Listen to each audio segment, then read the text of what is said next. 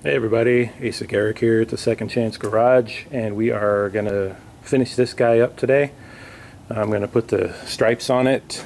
I've got some vinyl stencils I created. I'll show you how that works in a little bit. So this guy's been cooking for a couple of weeks now, so I think the clear is all cured up and everything. It's ready to go. As you can see, it's still really shiny, so I didn't get any dye back on the clear or anything, or at least nothing noticeable. First order of business is I'm going to sand this down with 600 on the DA to give it a cut here so I can put the stripes on. The stripes are going to be the PPG Enviro-based waterborne again. I've got the white and the black. I didn't end up using the blue. I didn't feel like buying blue just to run that test. I'll run that test when the time comes to actually paint it for real, find out if I like that or not. So anyway, let me get this guy sanded down with 600 and we'll move on to the next step. So this thing was so rough from all the dirt and crap that got in it, and plus I had it sitting outside for about a week. I decided to hit it with some 400 to try and smooth it down, get all the crap out. I'm not sure whether that would be a good idea on an actual paint job or not if you then follow that up with 600 and lay it down. I don't know. But one of the interesting things I noticed here after hitting it with the 400 is you notice again that uneven pattern in it. And these are all the same places where all the metallics were pooling and collecting. So what appears to be the case is that these are all low spots. I mean, they're not, you can't feel them, but you sand them and they're certainly there. And that's interesting. I think even that much of a low spot is enough for the metallics to fall down into the little valleys there, it looks like. You know, this was a really bad spot right here, and I've been working on that to try and flatten it out a little bit, but that's kind of interesting. I wouldn't have expected that. So had this thing been properly prepared and guide coated and everything, maybe I wouldn't have even had that problem. Maybe it's not the primer problem after all. Who knows? Anyway, I'm done with this part with the 400. So now I'm going to hit it with the 600 again, and then it should be ready. So anyway, I think it's good enough for that purpose. We're going to stop here and get the stencils. I'll insert the piece of the video right here that shows how I made the stencils, and we'll get them on the panel here. Alright, so here's the stencil layout that I'm working on for the Z28 stripe test. So what I have here is some Oromask templates, stencil vinyl. I used a few different types here because I wasn't sure which is the one that's going to work the best. So this one here is the, let's see if we can pick that up, Oromask 810S, which is for solvent. This one here is the 810, which is supposedly for waterborne, which should be the right one. And then this is an 813, which I don't think is the right one at all, but I'll give it a try. I got this little variety pack here from the vinyl store. I can't remember the name of it. I'll put it in the description. Of 4 of each of these different things, 12 by 12 for, it's like 10 bucks. It was really cheap. Ordinarily you have to buy this stuff by like I think a 100-yard roll or something, so it's a lot of mice, like 70 or 80 bucks for a roll. And I wasn't sure which one I needed, so got that little test kit there. And that may be actually enough for all I ever need. Anyway, so I have 3 different styles here to try out, and for the purposes of this test, what I did is I just laid this stuff out on the computer in Illustrator. So this is all vector graphics in Illustrator, and printed it out on paper and just stuck the sheets together. You can see right here. So very cheesy way, and this is not the way you would do it in real life, but just for the test I did this. So I laid out the whole pattern across here, and then took my trusty X-Acto knife and cut this whole thing out, which was a lot of work. As I said, if this works and it comes out nice, then I need to find a place online that can do this vinyl cutting for me, or I'll get a vinyl cutter myself and do it. I'm not sure.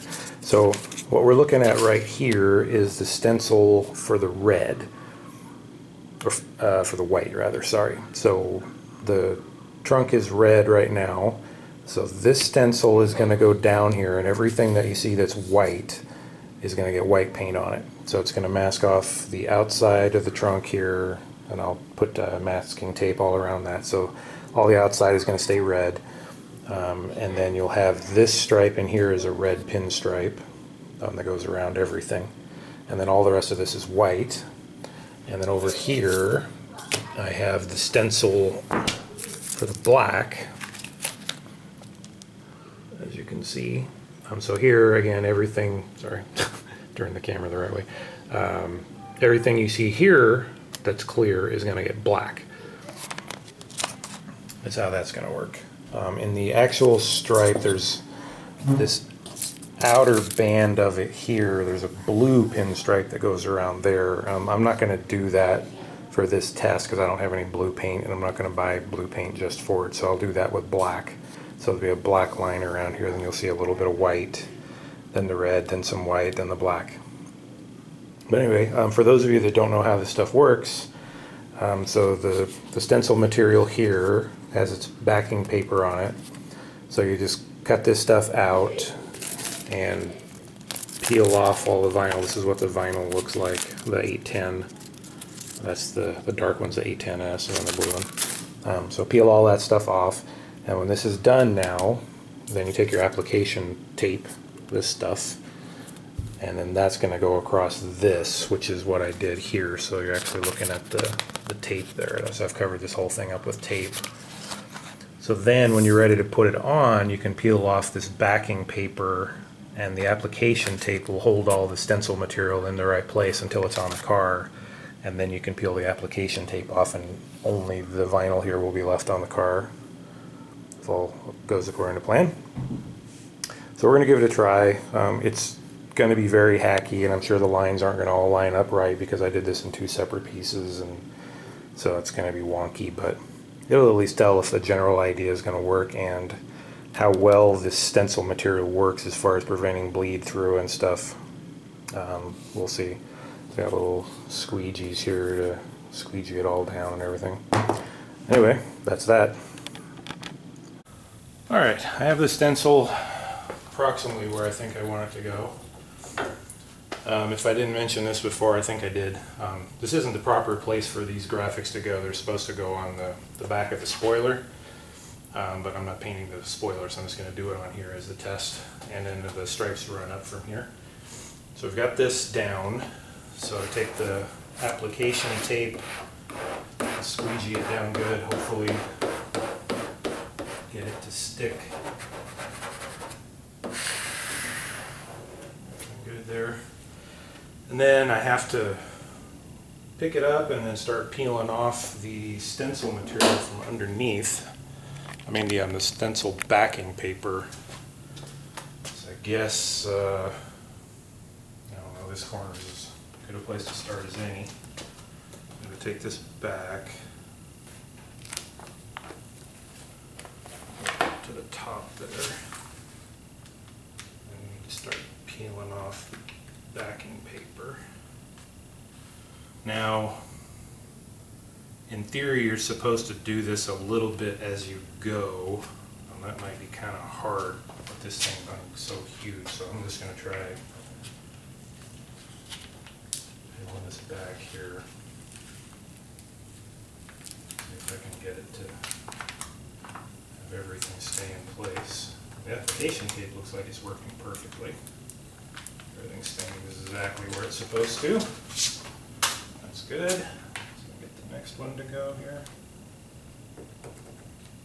This one on the top. Yeah. Oh, it's ripped. This one, since I cut it with the X-Acto knife, I got a little too aggressive with it, and I cut through the backing paper too, which is a no-no. But it looks like it all is coming out okay. Yeah. So we'll peel all of this off, like so. There we go. Now the hard part. Got to get this thing to lay down without any wrinkles. That is going to be fun, especially considering this deck lid is not flat. So I'm going to start at the center here.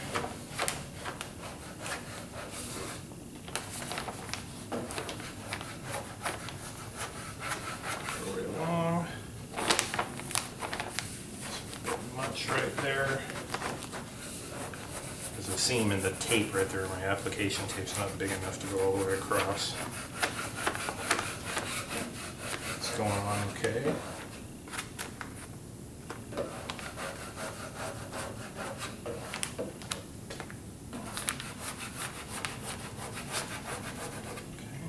Almost done. To the edge there. Down you go.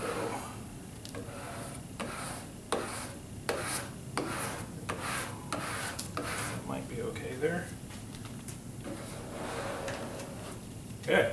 And give it a good wipe to lock the vinyl down on the car. Probably going out toward the edges like this.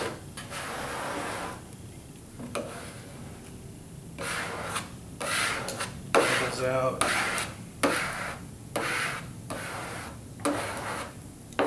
Looks like that went on well. Okay. Hot today. All right, now peel off the application tape and hopefully the vinyl stays behind if we did everything right.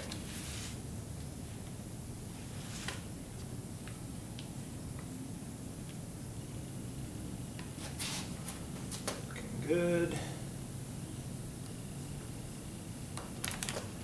I also would have put this graphic a little lower to give a better visual, but there's all those holes down there where the spoiler goes. As I mentioned in the stencil video, I have 3 different types of stencil material in here. I'm not sure which one is going to work best. So right here is the seam, so I got to be careful as I come through here not to lift it up. It's all working well. There's another seam a little further down here. That's all staying on perfectly there. Okay, here's the next seam. Oh, there you go, that lifted right there. So this final one here is the 810S. It seems to be the least sticky because it's lifting. Again, when I do this for real, this stuff would be printed on a vinyl cutter and it would all be one big piece, so I wouldn't have these seams in the middle, so I wouldn't have these problems that I'm having right now. This is all lifting up right here. So this stuff does not stick as well as the other two, clearly. A little sliver that came off right there, cut in the vinyl. See what happens if that persists. I have my X-Acto knife here. Oh, that's going to be ugly right there. Yeah, right there it broke. Alright, so let's get the X-Acto knife out here. Little failure right there. Cut that. Get that vinyl to lay down, I hope. That stuff is not very sticky compared to the other stuff. Wow, it really lifts up easily. Of course, this is a tiny, tiny little vinyl stripe I'm trying to put on here, which doesn't help.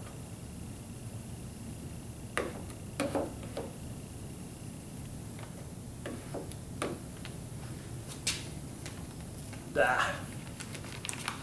Big fail right there. I need to come at that at an angle, I think, to get that to lie down right.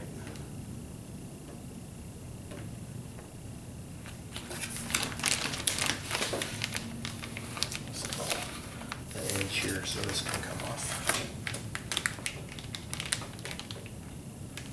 Let's see if we can get this to lift off. this way. I don't know if you can see all that lifting that's happening there. That's a bear right there. I may have to pull that one off and do it by hand. Doesn't look like it's going to want to do what I want it to there. Yeah. Alright, so the 810S I don't like. Oh sir, I don't like it.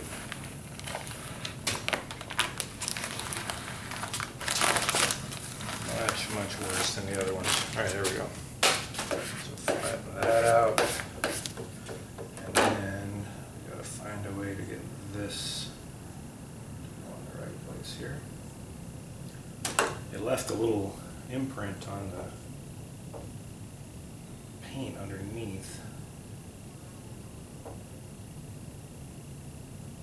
Kind of see where it needs to go. Something like that. Probably not exactly right, but yeah, we're not going for perfection here. Okay, that's it. Put this away here. So go over everything. Make sure it's all stuck down good, no bubbles anywhere. So the edges are down flat. Bleed under there. These don't look great right here. I think there's Scotch tape on there. This side would work better. Two sides of the squeegee. I don't know which one's better for what I'm doing here.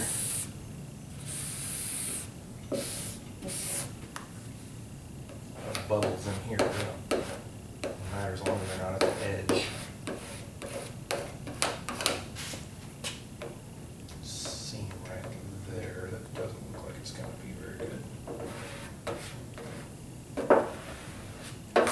So the 813 over here on the end sticks really well. The 810 appears to stick pretty well. This is the 810S. Didn't stick with the darn. Okay, there we go. Let me bring the camera over. You can see what we have here. There we go. So this is the stencil for the white. So I'll mask off everything from here on out, and this little bit in the center here will be the red stripe that goes in the middle of the logo. So lay that down, I'll run the stripes up to the top here, and then it's ready for paint. Alright, we're all set here. All masked up, at least I think it's correct. I'll use the blue fine line tape everywhere to finish up the lines. This A10S stuff over here, this whole corner of the Z just peeled right off, so I had to make some out of the blue line tape. I tried to make the width of these lines 1/8 of an inch to match the fine line tape, and you can see it's close but not exactly the same. So when the time comes to lay these stripes out, I'm going to have to think about that, how I want to do that, since it doesn't exactly match. I don't want to print the whole stripe with a stencil. I can, I guess, but anyway. Alright, this guy's ready to go, I think. So we're going to mix up the white paint. Remember, the white is the tri-coat, so I got to put the white base down and then the mid coat. Let me do that. Alright, we're ready for the first coat. I'm going to put a light coat on to hopefully allow it to get on there and make a layer that's not too wet so it doesn't get underneath all the stencils. So I'm going to do that. From the last video, remember I was having all the problems with all that junk coming out of my paint, so I got a new 3M hose just for spray painting. I had my normal flex hose for all my air tools and stuff, and I'll save this one just for painting, so hopefully that'll keep it in good shape. Alright, time to put some paint on.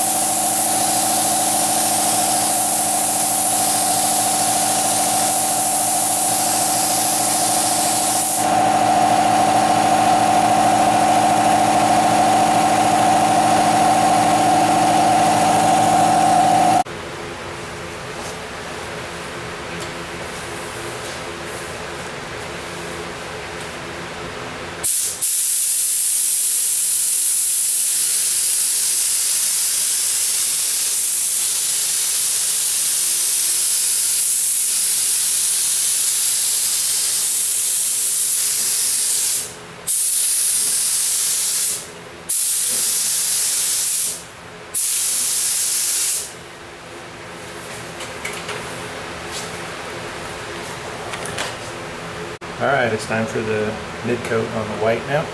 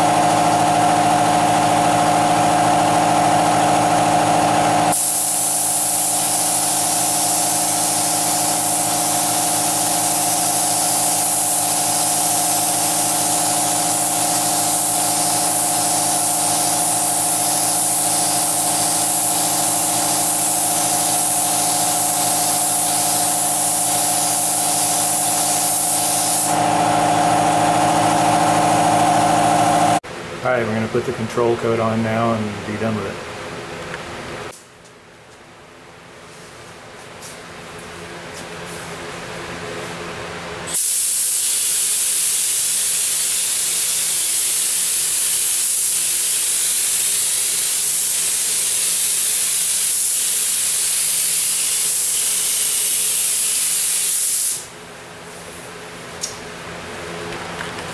Alright, we're going to peel back inside stripe now. Did that come off yet? No, actually that stays on. I got to put the black stencil over the top of this, and then I peel everything off, I think is the right approach. Yeah, that's what I need to do. Alright, I gotta go get the other stencil. Well, I guess that answers that question. I just laid the thing down on there to see if I could get it lined up, and obviously the paint wasn't dry. Just ripped up all that paint right there.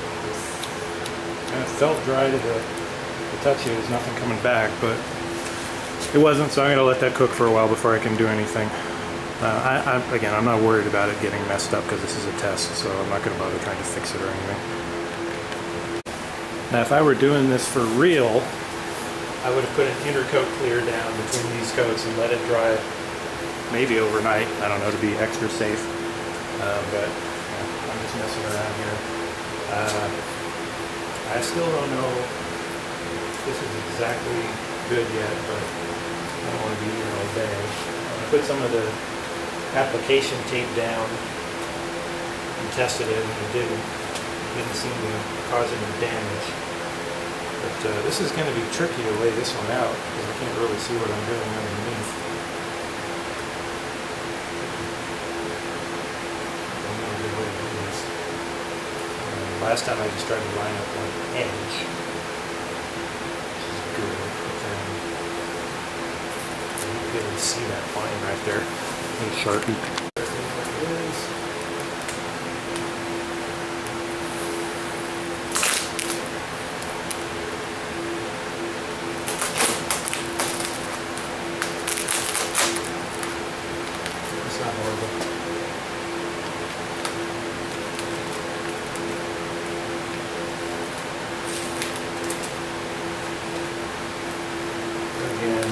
Not looking for perfect here.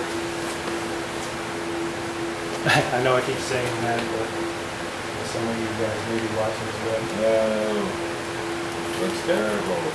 Yeah, it's not good, but stupid camera battery died right in the middle of that. Sorry. I was just lamenting how poorly this 810S sticks.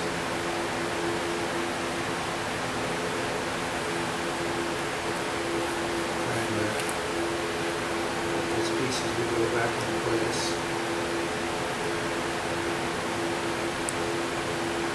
Not really ideal, but work.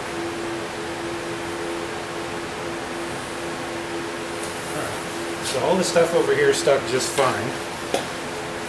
Again, it was just the A10S that didn't stick. So I'll hit it with the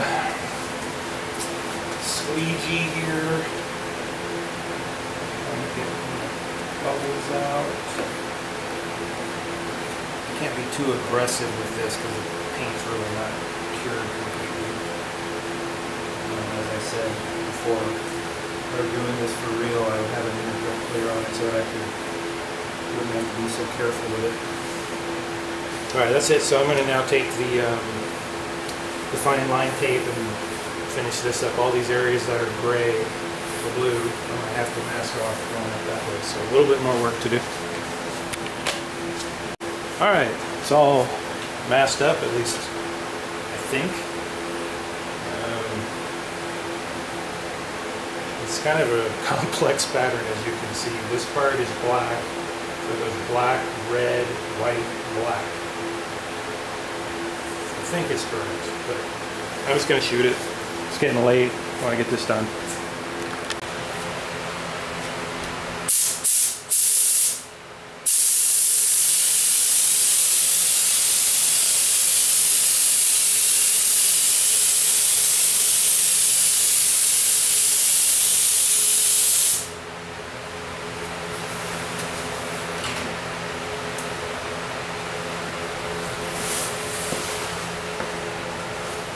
As with the white, we're going to start with a light coat there, not go too heavy so it doesn't bleed under the tape.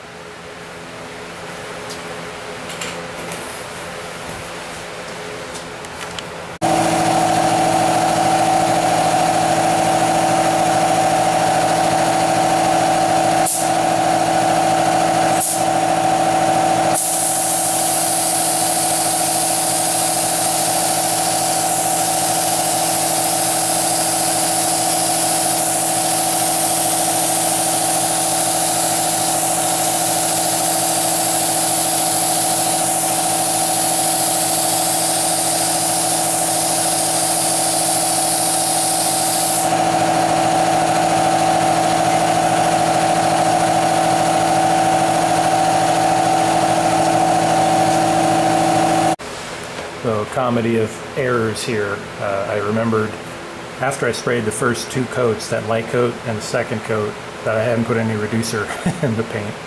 Oops!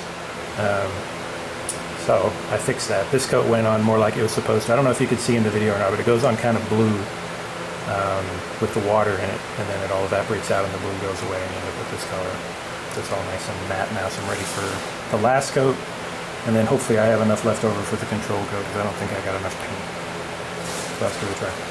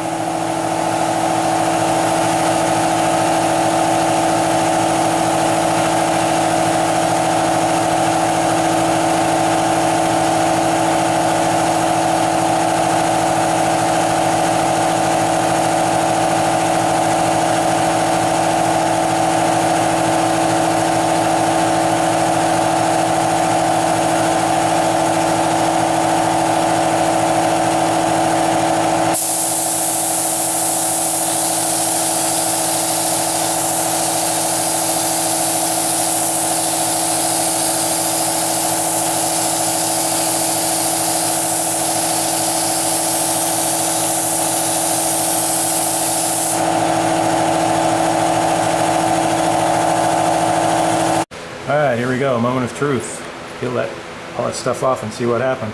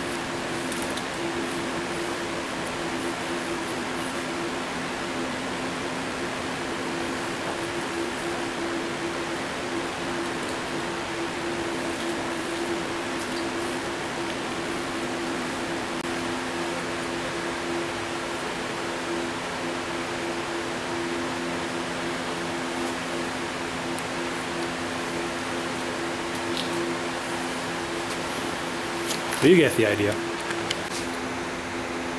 Alright, so there we go. I made lots of mistakes today, not the least of which that black stripe is not supposed to be there. It's supposed to be white all the way up.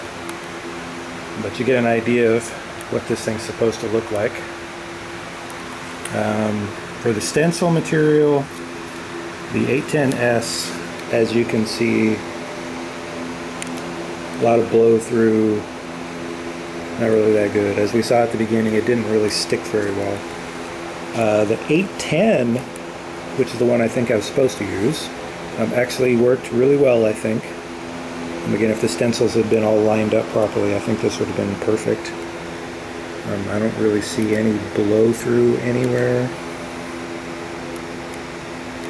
A little bit of bleed through right there on the white, just a hair. So that came out nice. The 813, I think, worked the best of all, but it's really, really tacky.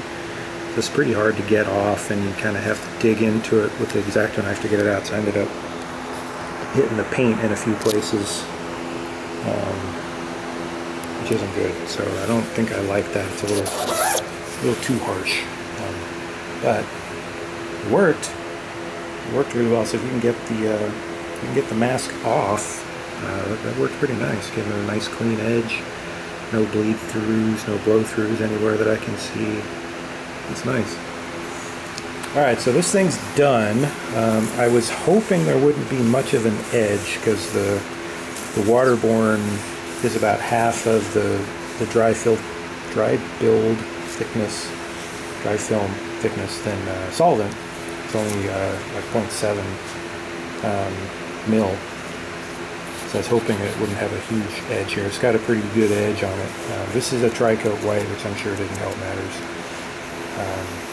But anyway, so this is done. I'm going to go ahead and shoot the clear on it and be done with it. I'm going to put probably one light coat and then 2 heavy coats of clear and just call it done. And then I'm going to later on, maybe, I don't know, cut and buff it and see how good that clear holds up to cut and buff with a couple heavy coats and see if you blow through it anywhere. Anyway, as you can see, the paint sprayed out real nice. Looks really good. These are the areas where the thing's stuck. The stencil stuck, that's why that's all destroyed.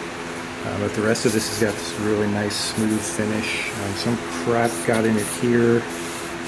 I'm pretty sure that happened after I sprayed it. Something blew into it. You know, a gust of wind came in or something with the door open, so not ideal. But it's pretty clean. So, and you can see the white. There's really not any junk in the white or anything, so the white came out nice. So I wasn't having those problems with big chunks of junk flying out of my gun again. So I don't know if it was the hose or if I cleaned the gun better. I don't know. But anyway, let me get the clear mixed up and shot on here. We'll call it a day. Pretty.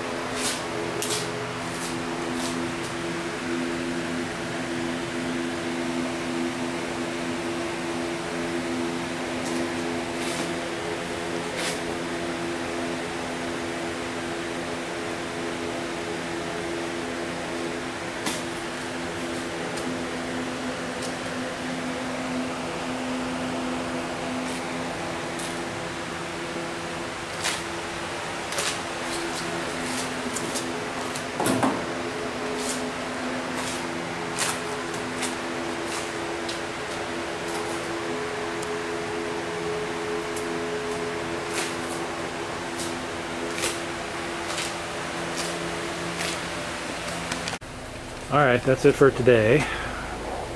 I would love to be able to show you this in the sun and see how awesome those paint colors are, but it's all cloudy today. No sun. So I think it all came out pretty good. You know, I did make a few mistakes, as I pointed out. Cleared, laid out pretty nicely. I don't see a lot of junk in it and stuff. It's pretty smooth, as you can see. Got a nice orange peel on it. Good. No runs again. Looks like I'm figuring out how this clear works, so that's good. Let me know what you guys think of the stripe. I think it's pretty sweet. It's different. Like I said, you don't see a lot of cars with that on there, so it's cool. Anyway, that is going to do it for this thing for a while. Like I said, I might try and cut and buff it to see if I can get rid of the bump over the stripe, but let's see. Let me show you that.